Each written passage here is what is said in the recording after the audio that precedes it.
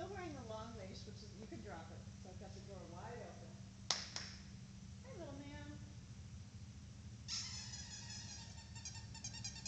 Wait.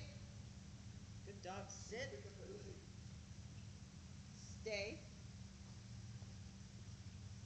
You stay.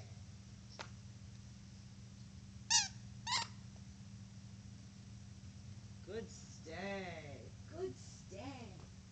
Good stay. Now, so there's no confusion. I'll pick up his leash. Okay. And lead him out. Good boy. Very good. Charlie, come. Good. Come. Turn around. Sit. Good boy. Good boy. Good. Good boy. Good boy, Charlie. Wait. Very nice. Stay. So this is a little bit of barrier training, where I gave him the signal to come out, but then I stopped him before he did. Just by saying, you know, my body language is low at first to invite him, and then I stand up and do this and tell him wait, which is a clear indication for him, especially because we've taught him the command. Right. You know, if it was the first time, he'd go right by. Stay.